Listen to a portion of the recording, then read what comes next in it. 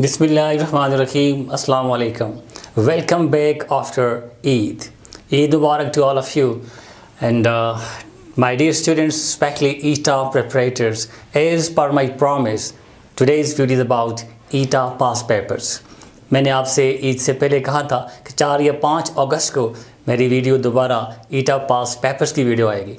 तो in today's video I am going to discuss some MCQs of past papers. पिछले 4-5 सालों के papers में से मैंने MCQs, लेकिन I am not in a position to discuss more than 10 MCQs.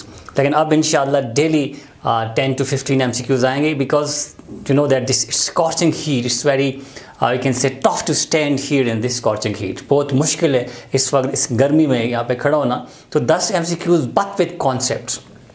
आप जानते हैं कि my focus is always been on concepts. आप पिछले 5-6 सालों के जो पेपर्स हैं उनमें जो ग्रामर बेस्ड MCQs है, कॉन्सेप्ट ग्रामर बेस्ड, ये विकेबलरी बेस्ड पे कोई कॉन्सेप्ट ऐसा नहीं होता, उसमें आपकी प्रैक्टिस है. अगरचे मैं विकेबलरी के MCQs भी डिस्कस करूंगा just for your practice, but as we got grammar based tenses are very much important. आपने ईद की छुट्टियों में मेरी वीडियोस देखी होगी टेंसेस की. बहुत सारे स्टूडेंट मैसेज किए कि सर हमने ऐसे टेंसेस कभी भी नहीं पढ़े, ऐसा स्ट्रक्चर नहीं देखा, सेंस नहीं देखा. That's very important, because if your concept is clear, your structure is clear, formation of sentences is clear, you can attempt any MCQ based on tenses, चाहे वो जिस तरह से भी पूछा जाए. Same is the case with other aspects of grammar. आपका concept clear होना चाहिए. आप MCQ जिस तरह भी हो, sentence correction है या direct MCQ, तो जैसे भी है, concept है, there will be no problem for you. So in today's video I will discuss some more MCQs, 10 MCQs in which I am going to discuss some grammatical concepts. मैं concept पे बात करूंगा.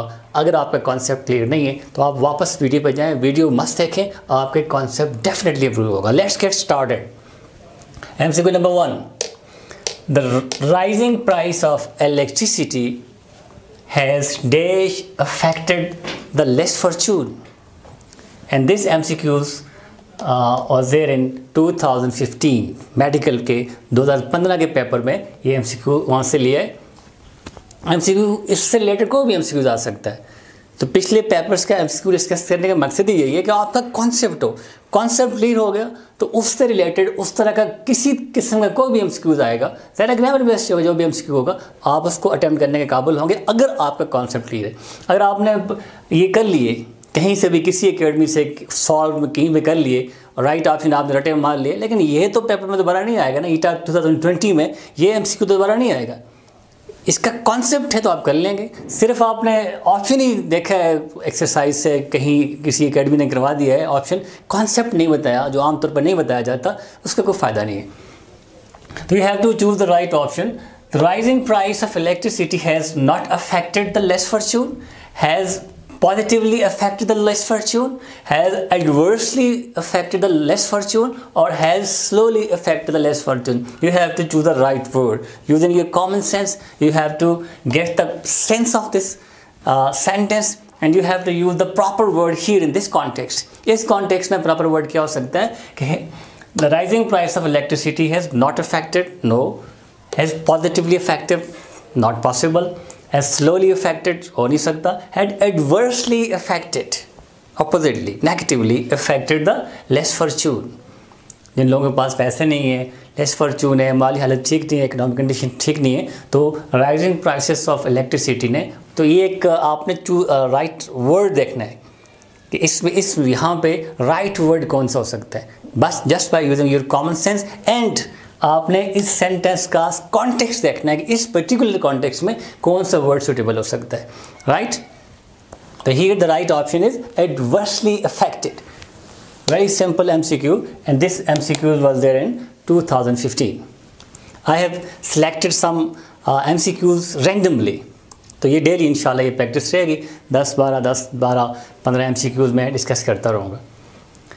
Number 2, students, they submit their assignments in time or they will be marked absent. There are 4 options: would, should, could and must. These are called model auxiliary. Model auxiliary पे मेरी video नहीं है अभी तक, तो मैं डिटेल वीडियो मॉडल ऑक्सिलरी पे बनाऊंगा, उसको बस देखना है. मॉडल ऑक्सिलरी आपको बहुत ज़्यादा हेल्प करती है ग्रामर में, स्पोकन में, क्योंकि इनके बहुत सारे फंक्शंस हैं. Each model auxiliary has got some at least 3 or 4 functions. तो जब आपको तमाम मॉडल ऑक्सिलरी के फंक्शन आ जाते हैं तो आपके लिए उनको यूज़ करना ईजी हो जाता है। जैसे can is use for capability, can is use for prediction, can is use for asking permission. तो एक मॉडल ऑक्सिलरी के बहुत सारे यूजेस होते हैं। तो here there are 4 model auxiliary verbs, would, should, could and must, and you have to determine in this particular context, in this sentence, which is more suitable. Students submit their assignment in time or they will be marked absent. Student would, student should, could or must. Here if you look at the context, यहाँ पे देखें, or they will be marked absent, there is some sort of emphasis, some sort of force. This is some sort of obligation. Must है, ज़रूरी है, काम लाजमी करना है। तो whenever we want to express any obligation, we use must. मतलब बहुत ज़्यादा जो चीज़ आप लाजमी होती है उसके लिए हम must यूज़ करते हैं। Should is just a suggestion. ठीक है, करें मर्जी, आप ये काम करें तो अच्छा है, नहीं करें तो कोई मसला नहीं, ऐसी बात नहीं है। यहाँ पे must करना है, otherwise you will be marked absent. So you have to pick the auxiliary verb that's going to express obligation, something which is compulsory. तो ऐसी कोई भी चीज़ जो जहाँ आप ऐसी चीज़ एक्सप्रेस कर रहे हैं which is compulsory, which is obligatory, which is must, you have to use this auxiliary verb must. So here it will be, student must submit their assignment in time or they will be marked absent, right? तो concept क्या है कि when there is something you are just giving a suggestion, आप तजवीज़ दे रहे हैं कि आप ये करें, अच्छा है, ना करें तो कोई मसला नहीं है। तो उसके लिए हम should use, you should take exercise in the morning, अच्छा है, करें सेहत के लिए, अच्छा है, ना करें तो कोई ऐसा बड़ा मसला नहीं है। You should take eat an apple per day, अच्छी बात है, सेहत के लिए अच्छा होता है। You should take the medicine regularly, doctor कहते हैं, सजेस्ट करते हैं कि ये करना है, ज़रूरी है। तो यहाँ जब आप ऑब्लिगेटरी किसी चीज़ के को रेफर करते हैं देन यू यूज़ मस्ट। इससे भी अगला लेवल है ऑट टू, करना ही करना है, मस्ट करना है। I will discuss model auxiliary in detail. Next is number 3, I should see you tomorrow dash I have to work late. 2014 engineering के पेपर में आया हुआ है एक MCQ, I shell C you tomorrow, I have to work late. There are 2 clauses and you have to use these for in case, unless, if, as. If you use I shall see you tomorrow in case I have to work late. Look at the sense. क्या sense clear हो रहा है? Next देखें, I shall see you tomorrow unless I have to work late. Totally negative, totally opposite meaning हो गया। मैं तुम्हारा देखो आपको कल मिलूँगा unless जब तक कि मैं लेट काम नहीं करता, not suitable. I will see you tomorrow if I have to work late, ये तो पॉसिबल ही नहीं है। अगर मैं if I shell C you tomorrow I have to work late. Next is as, look at this one, I shell C you tomorrow as I have to work late. So what do you think, which one is the more suitable? Option over here, that is in case. How? I shall see you tomorrow in case I have to work late. उस सूरत में जब मुझे देर तक काम करना होगा। In case I have to work late, I shall see you tomorrow. Right? So this is the right option over here. In case I have to work late. Number 4. Mathematics dash difficult but is fascinating. 2012 medical के paper में ये the options are seems, seemed, is seeming और सी। इन my last video, pass papers की video में मैंने discuss किया था या मैंने कुछ जनरल MCQ डिस्कस किए थे। तो this is something very general. Whenever we talk about something that is universal truth, that is permanent, then we use simple present tense. तो यहाँ पे भी he is talking about something that is for permanence. Naturally, it seems. The mathematics seems difficult. This is the universal fact. बंदा एक fact बयान कर रहा है। Whenever we talk about facts, generalization, universal truth, scientific truth, we use simple present tense. So here the right option would be mathematics. It's a singular noun. बेशक S है लेकिन it's a singular noun. तो यहाँ पे singular noun के साथ हम S या ES third person singular pronoun वाला verb use करते हैं. That is seems. Not seemed, not is seeming, or seem. Seem we can use with plural noun. So here the right option would be mathematics seems difficult but is fascinating. Right? Number 5. Ghani Khan is Desh of Pashto 2012. Now the options are John Keats of Pashto, a John Keats of Pashto, the John Keats of Pashto, and like John Keats of Pashto. So here one thing that you must keep in your mind, whenever we make proper noun common, we use the article the or the. I have discussed when do we pronounce this the and when do we pronounce this the. ये मैं discuss कर चुका हूँ. तो ये एक general rule है कि जब भी हम वैसे आमतौर पे कॉमन को प्रॉपर करने के लिए हम दी यूज़ करते हैं. I need the book, give me the red pen. So whenever we make a common noun proper, this is the rule that we use article the. But sometimes it happens when we make something some proper noun common. किसी proper को common करने के लिए भी जो उसको भी हम the use करते हैं. जैसे हम कहते हैं इकबाल, आज किसी बंदे को हम कहते हैं वो आज का इकबाल है. He is the Iqbal of the day. He is the Iqbal of the day. Iqbal proper noun है, उसको common कर रहे हैं. तो उस सूरत में भी हम noun के साथ proper noun के साथ the use करके उसको common बना देते हैं. तो ये प्रॉपर नाउन है John Keats, is name of person. तो आज हम किसी बंदे को गनी खान को जिस बंदे को कहते हैं कि वो आज का जॉन कीट्स है, तो हम उस प्रॉपर को कॉमन कर रहे हैं. तो इस सूरत में हम यूज़ करते हैं दी. तो ही the right option is Ghani Khan is the John Keats of Pashto. This is the right option, the John Keats. The next is number 6. We need guidelines to start with. We need, you have to use adjective of quantity. Guidelines, a few guidelines, any guidelines, much guidelines, or a little guidelines.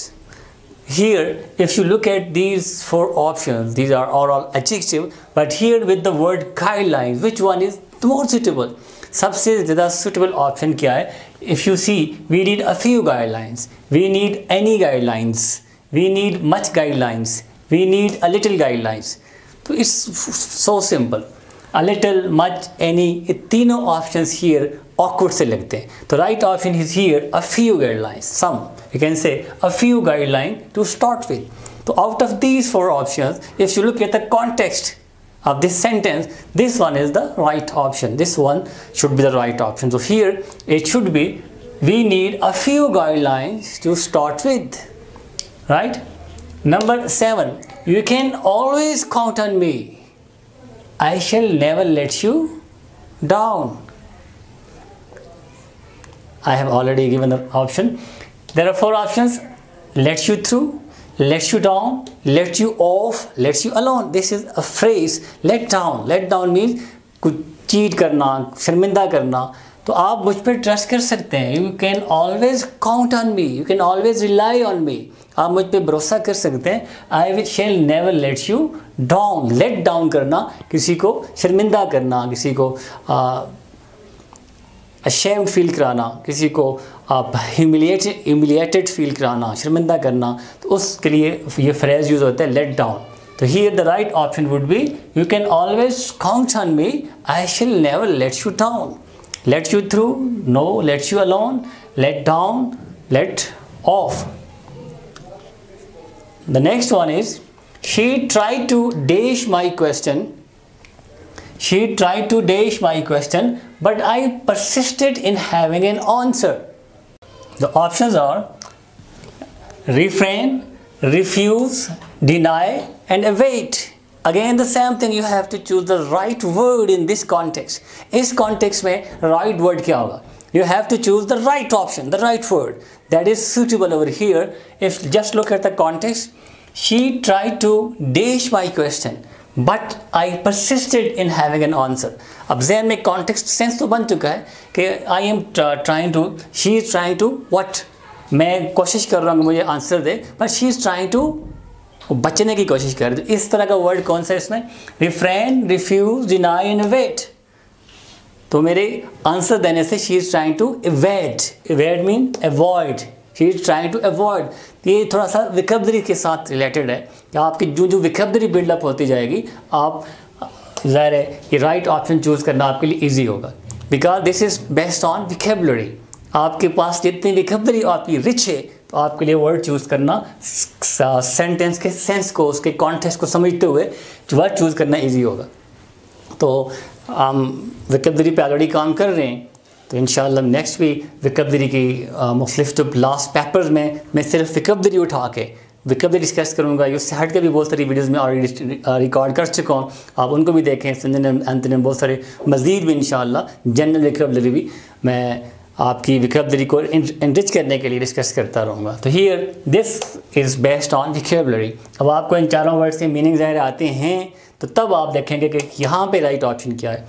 तो refuse, deny almost same है, avoid थोड़ा सा different आप कह सकते हैं इस लिहाज से कि she is trying to avoid, वो अवॉइड करने की, बचने की कोशिश कर रही है। बट मैंने भी जोर दिया, but I persisted in having an answer, मैंने इसरार किया कि मुझे आंसर चाहिए। शी ट्राई टू अवॉइड, तो ये evade means to avoid, to escape, right. The next is most people look of not having to work. Again the same sort of thing, you have to use your common sense but with vocabulary.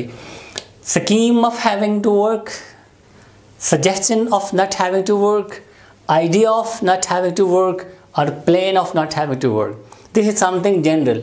Scheme, suggestion, plan, ये सारी चीज़ें specific होते हैं, you make yourself. But only this one idea, this is something general. तो ज़्यादातर लोग ये prefer करते हैं, देखते हैं, लाइक करते हैं एन आइडिया, एक तस्वर, एक ख्याल, एक concept which is something general. तो ये सारे तीनों स्पेसिफिक हैं, that you make for your self. आप अपने किसी काम के लिए अपना प्लान, अपना स्कीम, अपनी सजेशन, ये चीज़ें खुद करते हैं, खुद तैयार करते हैं, प्रिपेयर करते हैं आप किसी भी प्लानिंग के से पहले। लेकिन यहाँ पे जो जनरल चीज़ है वो आइडिया है। तो आइडिया, सूटेबल वर्ड जो है यहाँ पे, ये थोड़ा सा ट्रिकी इस लिहाज से कि बाद दफ़ा वर्ड बड़े क्लोज होते हैं एक दूसरे के, तो आपने the most suitable word you have to choose. तो इसमें आप एलिमिनेशन टेक्निक यूज़ कर सकते हैं। एक को देखें, ये सूट करता है कि नहीं, ये ज़्यादा सूट करता है, ये सबसे ज़्यादा ये सूट करता है। तो यहाँ पे आपने द मोस्ट सूटेबल वर्ड है, you have to pick your self. तो here the most suitable word just with an idea that this is something general. तो ज़्यादातर लोग इस आइडिया को पसंद करते हैं कि काम ना किया जाए, बस ज़्यादा काम करने को पसंद नहीं करता। तो ये स्कीम नहीं है, ये कोई प्लानिंग नहीं है, ये कोई सजेशन नहीं है, एक जनरल आइडिया है, एक जनरल ख्याल, जनरल तस्वर है। तो ज़्यादातर लोग people like idea of not having to work. तो right, the last MCQ of the day is more than one student dash absent yesterday. More than one student was absent yesterday. More than one student were absent yesterday. More than one student has been or had been. One thing is for sure that we are talking about simple past tense. Simple. Whenever we mention the time, tenses आपने देखे, structure देखे, sense देखे, तो simple past tense का ये sense है. Whenever we talk about an action that occurred in the past, completed in the past, and time is mentioned. If time is not mentioned, there is something present perfect tense. Time mentioned है, तो this is something for sure. This is simple past tense, right? और यहाँ पे simple past के लिए हमारे पास दो option है, was and were. तो क्या was यूज़ करेंगे या were यूज़ करेंगे? अगर आप यहाँ पे देखेंगे स्टूडेंट सिंगुलर नाउन, इसी को देख के अगर लगाएंगे तो फिर तो was होना चाहिए। स्टूडेंट के साथ was है, लेकिन जल्दी नहीं करनी, थोड़ा सेंटेंस को समझना है कि more than one student. When we से more than one student, it means this is not singular. ये दो भी हो सकते हैं, चार भी हो सकते हैं, 15 भी हो सकते हैं, 20 भी हो सकते हैं। तो it is something plural.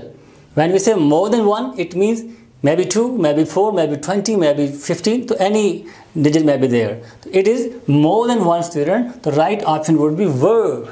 More than one student were absent yesterday. Right, this is the right option. So these were 10 very simple MCQs, again based on concept, grammar based MCQs. एक दो आप कह सकते हैं, उसमें विकेबलरी भी थी। तो विकेबलरी को मैं टच इसलिए देता हूँ कि आपको पता होना चाहिए कि विकेबलरी के 2-3 MCQs आपके टेस्ट में होते हैं। ज़्यादातर ग्रामर बेस्ड हैं। ग्रामर में आपने टेंसेस, आपने बाकी जितने भी पार्ट्स ऑफ स्पीच हैं, प्रेपोजिशन है, आर्टिकल है, कंजंक्शन है, कंडीशन सेंटेंसेस हैं, इन सब का कॉन्सेप्ट लीड करना है। प्रैक्टिस के लिए मैं इंशाल्लाह डेली MCQs डिस्कस करता रहूँगा। Try to focus on your concept, और इसके साथ रिलेटेड जिस चीज़ का कॉन्सेप्ट क्लियर नहीं है तमाम चीज़ें मैं डिस्कस कर सकूँ एक्सेप्ट मॉडल ऑक्सिलरी। तो आज मुझे आइडिया हुआ कि मॉडल ऑक्सिलरी को मैंने डिस्कस करना है इंशाल्लाह डिटेल के साथ। बाकी तमाम चीज़ें मेरे चैनल पे मौजूद हैं, आप उनको देखें, अपना कॉन्सेप्ट बनाएं, अपने कॉन्सेप्ट को क्लियर करें। If your concept is clear, then there will be no issue for you to obtain any sort of MCQ because everything is based on MCQ. Just practice। पिछले आप एक्सरसाइज दे के, answer दे के, की दे के सिर्फ practice करें। Right option आप रटे मारने से आपको कॉन्सेप्ट क्लियर नहीं होगा। जब कॉन्सेप्ट क्लियर नहीं होगा तो आप खुद कोई कॉन्सेप्ट, आम तौर पे हमारी अकेडमी में IMStudy से सिर्फ प्रैक्टिस करवाई जाती है। तो only practice without concept that's of no use. तो कॉन्सेप्ट पे काम करें, कॉन्सेप्ट पे मेहनत करें, मेरी वीडियोस देखें, अपना कॉन्सेप्ट बनाएं, क्वेश्चन पूछें, और इंशाल्लाह अब हमारा ज़्यादातर हमारी कंसंट्रेशन रहेगी कि ईटा जो कि अब टाइम थोड़ा रह गया उसकी प्रैक्टिस करवाएंगे। पास पेपर्स में से मैं ये पिछले 5-6 साल के पेपर्स हमारे पास मौजूद हैं, उनमें से मैं उठाऊँगा वोकैबुलरी भी और ग्रामर बेस्ड भी। Keep on watching my videos, share with your friends, like, comment, ask question. That's all for today. Thank you very much.